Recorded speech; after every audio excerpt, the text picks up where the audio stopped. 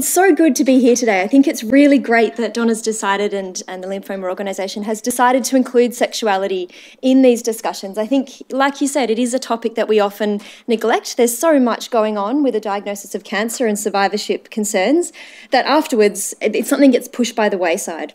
And I was actually thinking before when we were listening to the sleep talk about how linked it is actually with sleep as well. We think about sexual intimacy and how that can actually aid our sleep.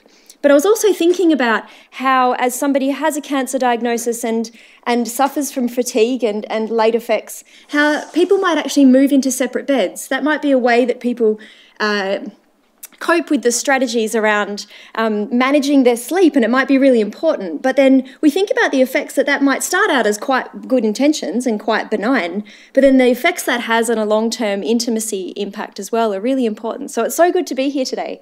So I'd like to just start off by saying that I'd want to acknowledge that not everyone's sexual experiences are positive.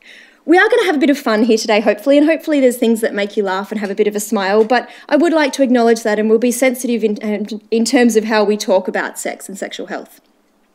So in terms of having a bit of fun, I'd like you all to get your phones out to begin with, and I'd like you to go into Google, and can you Google slido.com? And I'm just going to get this set up on here.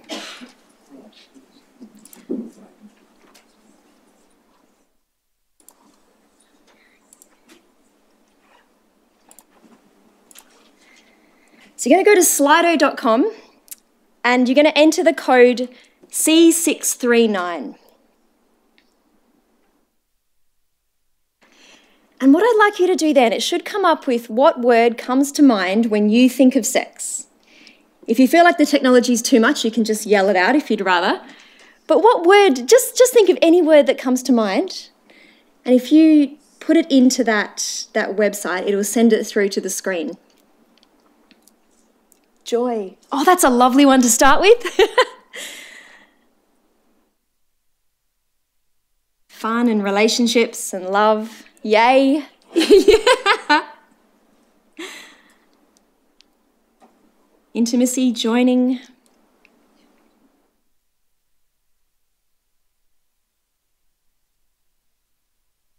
Naked pleasure. So good.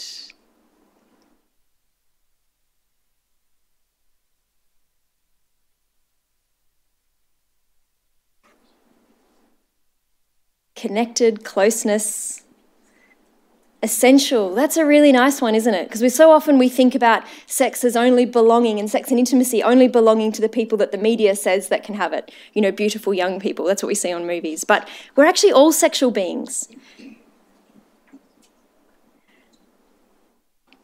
Natural bonding. Tiring? Tiring, that's a really good one. I'm really glad someone put that in there, especially since we were talking about fatigue and activities. Closeness and connection, expression, intimate. So we can see there's so much to sexuality. And I'm going to pause it there. Thank you. That was just because we could play with that for quite a while. But we'll come back to that at the end, I think. Sorry. I think it's really important when we start out thinking about sex and intimacy that we really think about sex and sexuality. So sex is the activity. It's what we do. It's the ways in which we're physically intimate. But sexuality is so much more than that. It's who we are. It's who we feel inside. It influences who we're attracted to, how we like to touch and be touched, how we like to spend physical closeness time with people. And our sexuality isn't something that ceases at a certain point. Although sometimes there's a lot of assumptions around sexuality and who is, you know, sometimes when we think of our parents having sex, a lot of people go, oh, I don't want to even think that happened. But there's no point in our life that we stop being sexual beings. Even if we've had a disability or an injury or we've gotten older, we're always a sexual being, and how that's expressed might change over our lifespan. But it's really important that we honour that. And obviously sex has a really great function of making babies. And, you know, we all wouldn't be here if sex didn't exist. We're all the function of sexual intimacy. But it's really important that we step aside from that and realise it's not just about procreation. I think it's really interesting how much easier it is to talk about fertility, to ask questions about fertility and hormones and think about how babies were made, than it is to talk about pleasure. And we'll have a little look at that. So thinking about the sex education that you had at school, can you put your hand up if you feel like you had a really good sex ed? I can see some laughing, but yes, and there was nothing, yeah. And even now, thinking about sex ed in schools, a lot of sex is like this image here of how babies are made. You know, what are the sex organs and how does this happen? But do we really learn about pleasure? And do we really learn about intimacy and connection and our sexual response system? You know, we learn about our cardiovascular system, how our heart works, how our blood vessels work.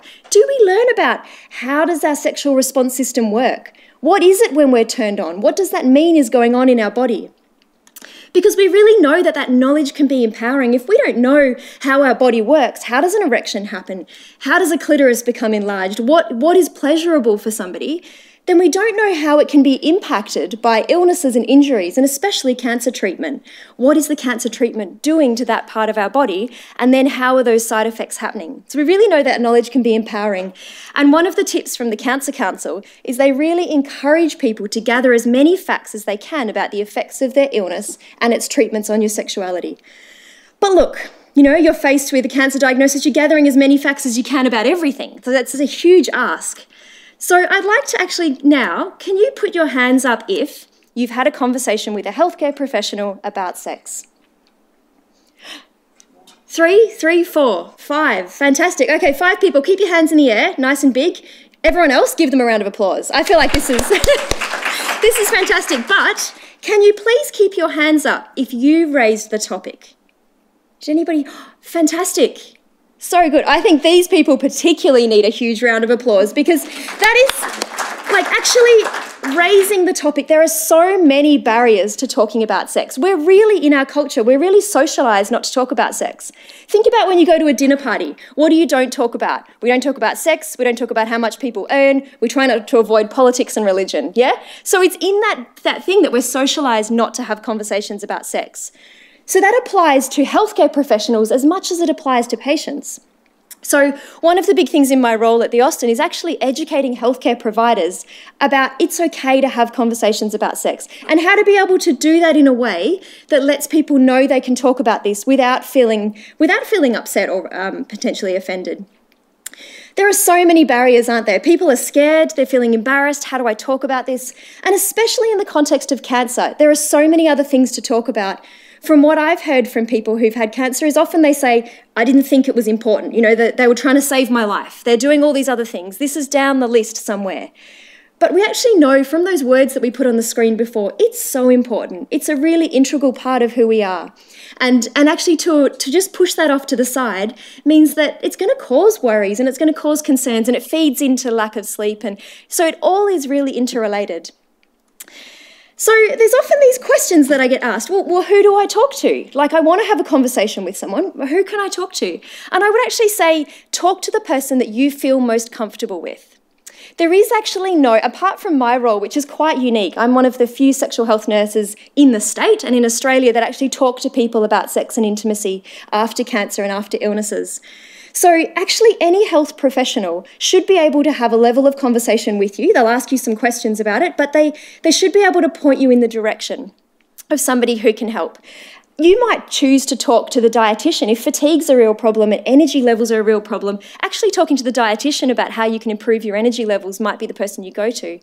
But it might also be you talk to the psychologist about it. It might be that you talk to the doctor and about the medications and the side effects. So really go with whoever you feel most comfortable with. How do you raise the topic? Oh, it's a tricky one. How do I bring that up in amongst everything else? Really just keep remembering that these side effects you're experiencing, they're just as important as any other side effect. And in the same way that you might say, look, I'm a little bit concerned, my vision's not been great these last few weeks, or I've been feeling really tired. Yeah, say that. I'm a little bit worried. This has been going on. I've noticed this. I'm having a lot of trouble with my partner in terms of physical intimacy. Can I talk to you about that? Ideally, though, what I'd love to see is you don't have to raise the topic. I'd love it to be routine in the sense that health professionals include it in things that they talk through. And what sort of help or support will you get? Well, that again is going to depend on that person's experience, but I really hope that that person will be able to give you the advice from their point of view about what they know, but also then help point you in the direction of other resources as well. Because we know that cancer and its treatments can have a huge impact on sexuality. And I really like this image here of the heart within the tree, all of those medical things that are going on, but our intimacy and our sexuality are such an important part of who we are that we can't just leave that outside. It really is at the centre. We know that chemotherapy and radiotherapy and other medications, like we've heard from the doctor who spoke at the start of this session, can have such big impacts on our body. And our sexual response system, it's a really complex look. I'd love to have time to kind of go into the intricacies of that. But really, it involves nerves and blood vessels and hormones. And any of these things can be impacted by chemotherapy and radiotherapy. So it can really have quite a physical effect on our bodies. And other medications that we might be on, such as antidepressants, can also affect our willingness or our initiative to be sexual as well, in terms of our libido. And then there's the psychological element, that body image change, those role changes. If you were somebody that had a certain role within your relationship and within your family life, and that's all changed now, how do you feel about yourself? How do you feel about your gender and your sexuality? How do you feel about your relationship? You know, we know that actually responsibility and desire butt heads. Esther Perel, she's a famous sexologist, she says that responsibility and desire butt heads. And so when we're in a relationship where one person has taken on more of a caring role, it's really hard sometimes to fall into a caring role and then back into an intimate partner role, especially if that's not being spoken about. And so after cancer treatment, there are many common sexual problems. These are just a few of them. It might be a loss of sexual interest or desire. There can be pain. Pain can be a really big one, pain and fatigue. A loss of fertility, erectile dysfunction through that damage to blood vessels and nerves. Vaginal dryness can be a huge one that really impacts on people's ability to be intimate afterwards. And think about immune system suppression.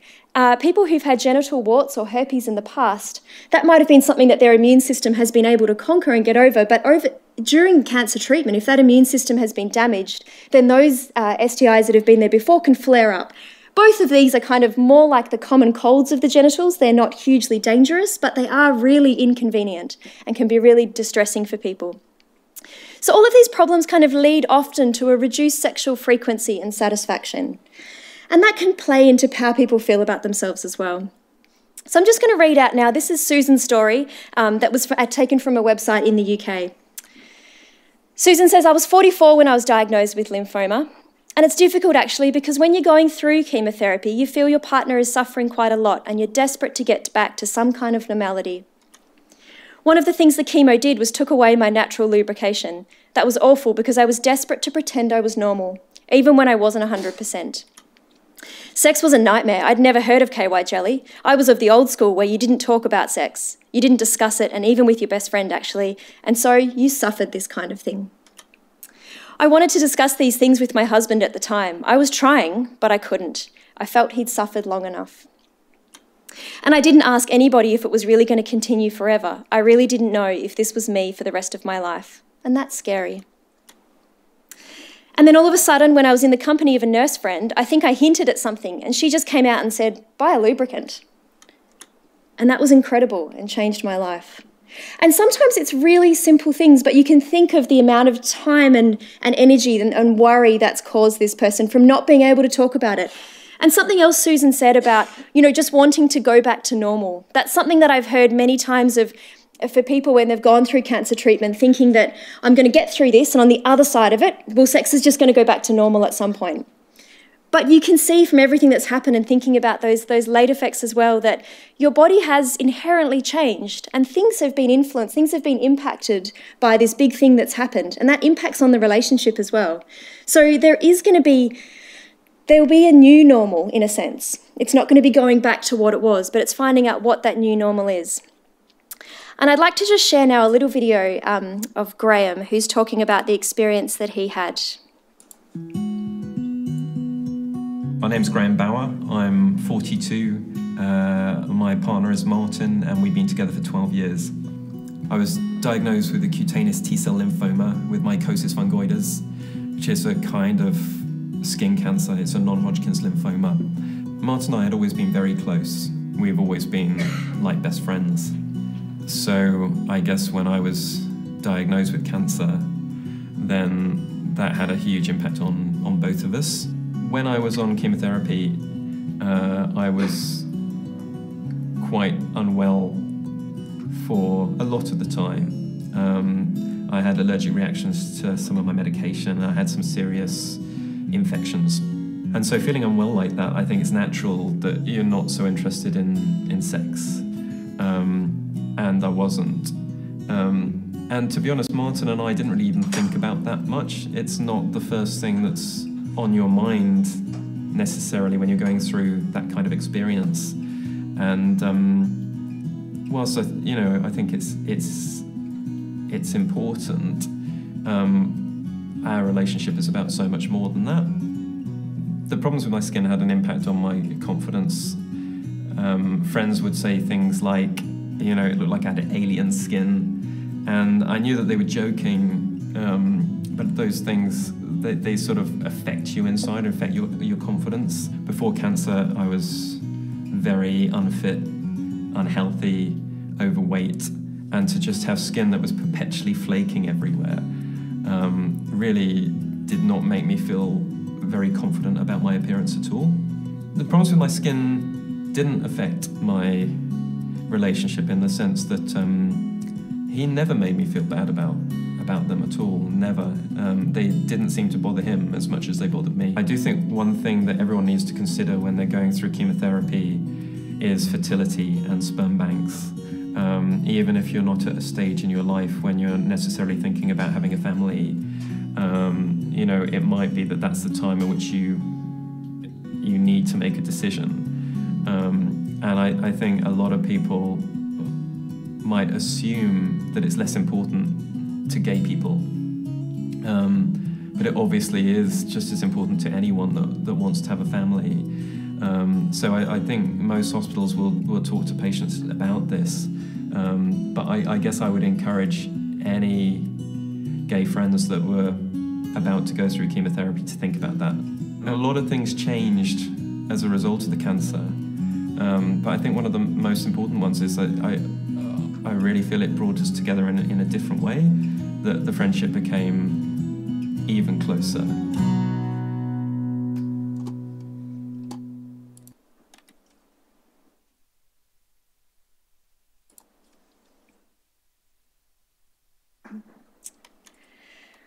So what we see when we're thinking about sexuality and cancer, particularly working in the area that I do, is there's often a lot of negative fears and beliefs that people have.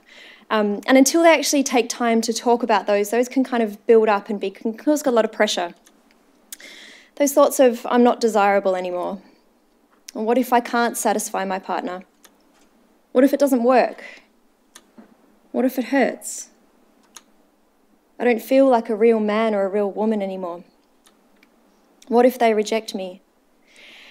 And all of these negative feelings, they make sense, and they can often be accompanied by these emotions of sadness and guilt and grief and anger. Sadness at what's been lost, and guilt about, when we think back to Susan's story before, when she was saying about, I felt like my partner had suffered enough, and I really wanted to be able to do this thing for my partner now. So often there can be that guilt.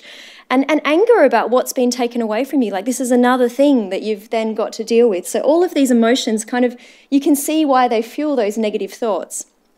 But unfortunately, those negative thoughts and emotions, they tend to lead to avoidance.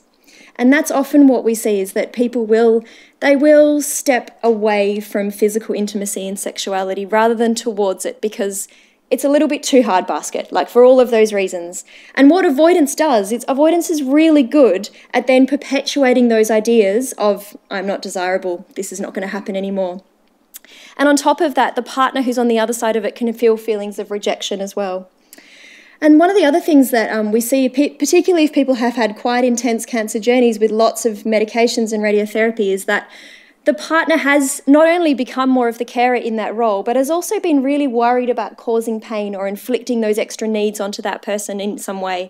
So often people won't reach out for physical connection because they're scared of that meaning, or that the meaning then being that they want something from that person physically. So there ends up being this avoidance and this distance. And then if you couple that with people who've chosen to now move into separate bedrooms because of sleeping challenges, then it sort of drives a wedge that's really it's quite hard to then re-establish physical intimacy after that. And it's definitely not impossible, but it's something that can happen.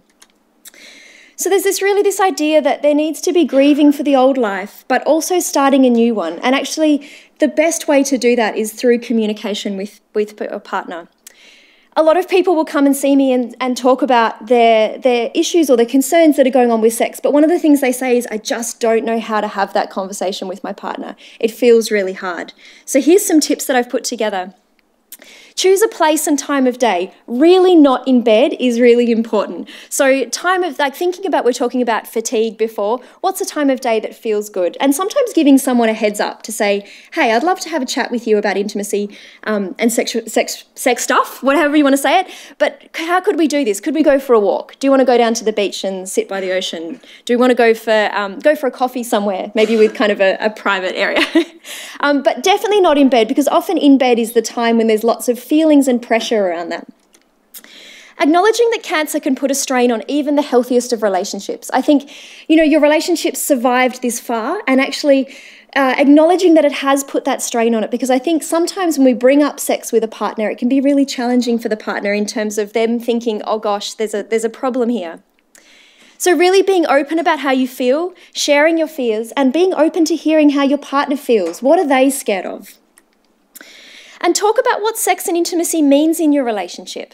For people that have said to me, previously we were sexually active and we can't now for whatever reason. Well, what role did sex and intimacy play in your relationship? And what are other things that you are doing in your relationship and that you can spend more time doing to sort of fill those gaps and help build up that intimacy again? And what is important to each of you? Really kind of taking it away from the physical act of how are we going to do this and going, well, what's really important to me right now? At different stages of cancer and treatment and afterwards, there might be times when actually physical closeness and being able to hug someone and hold someone is so important. And you want to make sure that maybe that's what you want at the moment and not more than that. And actually having a conversation about that gives people the freedom to enjoy that without that worry that they're sending a message non-verbally that might be picked up in a different way. And what activities make you feel connected? So think about outside of the bedroom. What are the other things that you're doing in life that, when you go out and you're holding hands or you're going to the movies together or spending time with friends? What are those things that make you feel connected? And what activities feel pleasurable? The really important thing about thinking about returning to sex after cancer is that maybe it's about following what feels good. Sometimes it's really nice to have someone play with your hair or stroke your back. And actually, if that's the thing that feels good, can you have a discussion about asking for that thing instead of thinking that it needs to be a certain thing? So really, we want to encourage people to really broaden that idea of sex. I think sometimes, especially if we've had a partner that we've been together with for many, many years, there can be an idea that there's almost like a sexual script that develops. I do this, you do this, then this happens, then we go to sleep. And there's this kind of order of things, and it becomes the natural order of things. But really thinking, well, what else is there that we might like to do together? Given that this thing's challenging at the moment, what else can we be part of? And the Cancer Council have a tip saying try to keep an open mind about the ways to feel sexual pleasure. And this is like really thinking the two of you together about what are the brakes and what are the accelerators. I really like this as an image because it kind of helps you, a bit like when you're keeping a sleep diary or you're documenting your fatigue, thinking about what are the things that make me feel more up for being intimate with my partner and what are the things that really make me not. For example, having low fatigue might be something that makes me go, no, I don't want that. I was speaking to a woman the other day, she said, watching my husband with the vacuum cleaner, I love that. So it might be something really, really silly and simple. But, it's actually looking at what are the things that make this potential feel more fun and what are the things that make it feel hard. There might be so many breaks going on at the moment. It might be like dealing with all of these extra symptoms after cancer as well that actually put the brakes on. And maybe it's actually acknowledging, do you know what? Doesn't matter how much you press that accelerator pedal at the moment, the foot's flat to the floor with the brakes, so nothing's going to happen. And actually acknowledging that's what's happening. So when we're talking about resuming sex, because for a lot of people it is put on the back burner while cancer treatment's happening, really there's this idea of mutual readiness. It's a kind of a conversation that's happened around, okay, well, how do we feel about this? Are we both up for it? And rediscovering those small acts of intimacy and other sensual activities. Sex is a very natural function. It's a very sensual function. It's about getting in touch with your body sensations. Other sensual activities might be going for a walk and listening to the sounds that are out in the neighbourhood. They might be laying on the grass and looking at the sky and actually feeling the feel of the grass on your body. It might be going for a swim and actually feeling the feel of water on your body. The more you can get in touch with how you're connecting physically with the environment, the more it kind of sets up well for sexual intimacy as well. And really focusing on the journey, not the destination, taking away the idea that sex needs to get somewhere and can be more about us enjoying pleasure together. Reducing distractions, kids, worries, needing to get up in the morning, all of those things make intimacy really hard. So it does become a lot like fatigue and planning. And redefining sex and following that pleasure. And really going slowly, listening to your body and taking your time.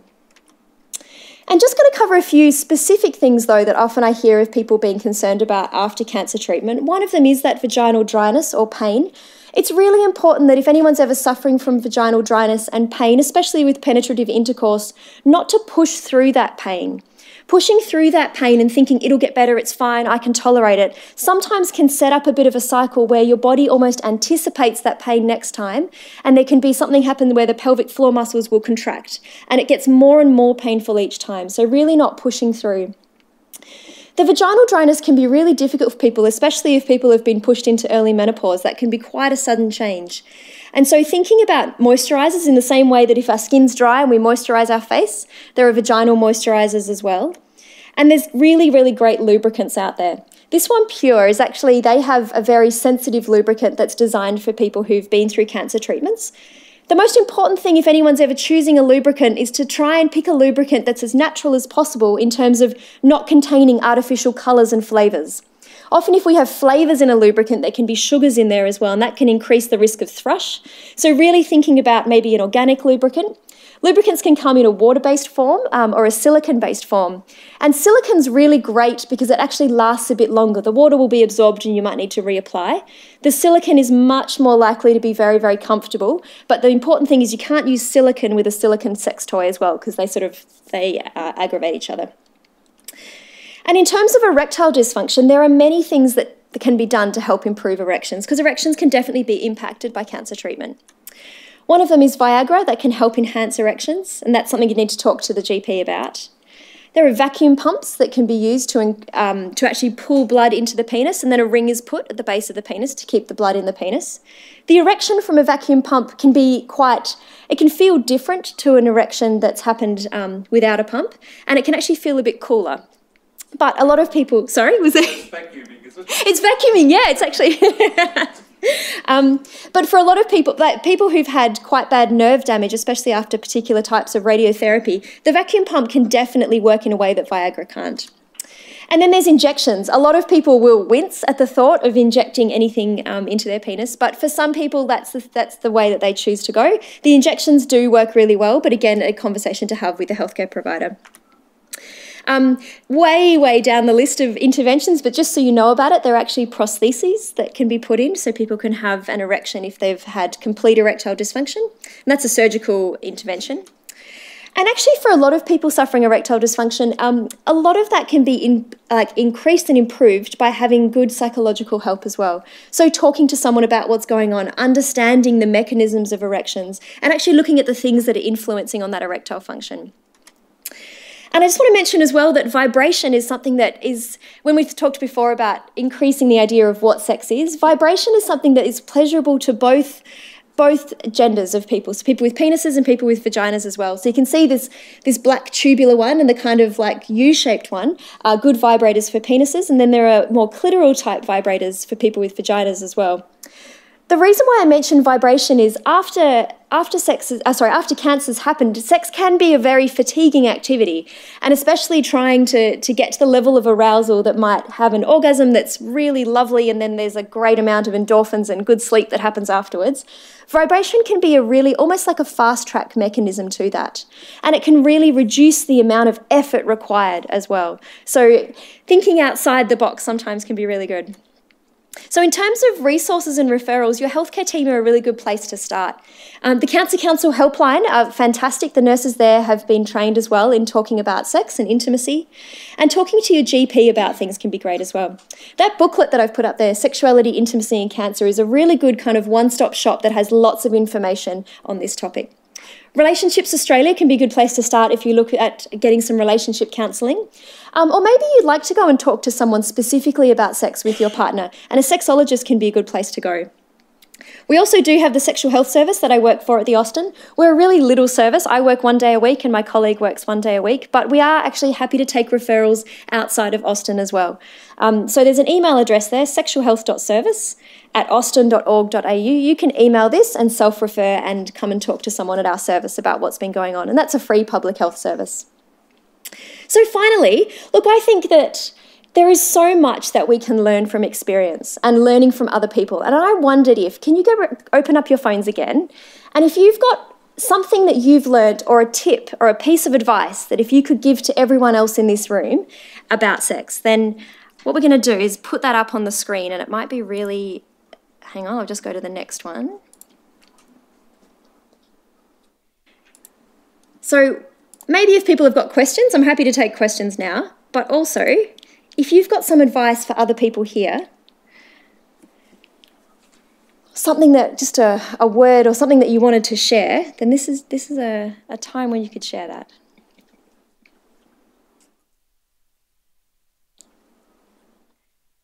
And while that's happening, are there any questions? Yes. Oh, yes, go ahead. I don't mind breaking the ice. I have 2 incurable blood cancers, and I was diagnosed 9 years ago. So I've had a lot of experience in diagnosis and so forth. But the thing is, when you're diagnosed, it almost feels as though, as a patient, you become the psychologist for everyone around you. And I feel that we have to go back before your talk, and actually, it's not the patient. Everyone around you has to come to understand cancer, and you're the person giving them the information. Yeah. Now, that I think is also a factor on intimacy. Are you going to die in a month? Are you going to die? The financial things all create a strain that has to become understood. Ros has had cancer as well, so we're both in the same sort of situation, but I feel that situation of the patient becoming the psychologist for everyone around them, probably including their partner, is a huge thing in this. It's huge, isn't it? And that responsibility that comes with that and having those conversations. Yeah, and I think that's sometimes where it can be really helpful for you with your partner to actually outsource that. And to go to someone where you're like, okay, we'd like to talk about this, but can we have... Fine, but I think that pressure on everyone, the people who are diagnosed with cancer, they become the psychologist for their whole social set around them. Yeah. And the people around them, they make some ridiculous thing about cancer, some comment, oh, my friend had that and they were on such and such. Yeah. Completely ridiculous statements, and you actually have to re-educate probably a partner, probably your whole friendship. Yeah. Very few, in fact, have a mature opinion about about another person's cancer. Yeah, and I think that says a lot about society and the education that we get, and people's general levels of awareness. But thank you for sharing. It's a really tough thing. It's definitely a topic that, people don't feel comfortable talking about, that's for sure, including health professionals. Any questions? Oh, yep. And thank you for all of these. I've just been watching them flick up over the screen, and hopefully there's a few things there that you can use as a takeaway message. Mine's more a comment than a question. I've been fortunate enough to see Simone a couple of times, and it's fantastic. Helped my relationship with my wife, and it was part of my after I was finished my trial drug. When I was obviously at the ONJ, as part of the survivorship program, was actually setting up as part of that was the dealings with Simone, and so I'd encourage everybody to if it's an issue. And even if it's not, the discussions that we had took a lot of pressure and stress off myself which made our relationship better. So big thank you to her, and I'd recommend it to anybody to consider it, because it's damned important. Yeah, no, thank you for that. It's great advice, and I'm really happy to hear that you do take referrals from elsewhere as well. I'm sure for those interstate people, there'll be local ones there, and I can try and put you in touch. Yeah, and we can actually do phone appointments as well. Oh, phone? Yeah. Excellent. Brilliant. So, yeah. No, it's definitely, I think it's something that most couples could probably do with, is some sort of counselling to get their life back on track a little bit as well, and it doesn't hurt, that's for sure. Is there any other questions? Got a couple minutes? No? All good. Nick, we can definitely email us, and if there's any other questions that we've missed or topics or anything like that. So thank you, Simone. And thank you all for participating in that. Thank you. Thank you for your everyone's participation as well. That's fantastic.